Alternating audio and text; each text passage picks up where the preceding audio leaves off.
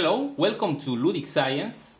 In this video I will show you how to make this simple circuit to alternate two sets of LEDs and have this police lights effect. In order to build the circuit, you only need two 555 timers, 3 resistors, a couple of capacitors, and of course the LEDs. Here we have the circuit, the two 555 timers, and here we have our LEDs. The 4 LEDs up are one color and the other 4 are another color that you want. And the way in which it works is that each of the timers produce an output which is a square wave. It's a train of pulses, square pulses. Therefore, when this is on, the current passes through the 4 diodes here and then to the other timer. And when this is off,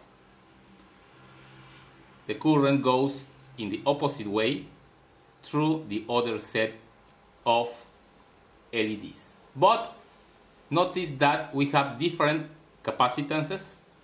The capacitance is what controls the rate of flashing or the frequency. A high capacity, like in this case, produces a long pulse, and a small capacitance produces a very short pulse. So the first timer gives the alternance between one color and the other, and the second one produces the fast rate of pulses. So let's now see the circuit in action. Next time you need a PCB for your electronics project, consider using the professional services of JLC PCB. JLC PCB is the world leader in PCB fabrication. You can order online. You just need to register, upload your Gerber file, and wait a few days for your PCBs at an unbeatable price. Okay, let me turn on the power supply. I am using 9 volts for the circuit, and there you can see how it is alternating between one color and the other, but also the LEDs are flashing at a high frequency. And of course, the frequency is controlled by these two capacitors. Let me turn it off and change both capacitors. This one, which is 3.3 nanofarads, I'm going to change with 1 microfarad capacitor.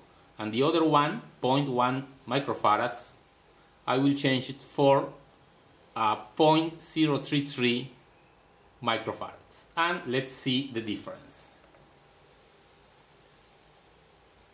It is now flashing at a higher rate, and you can play with the capacitor values until you have the frequency and the effect that you prefer.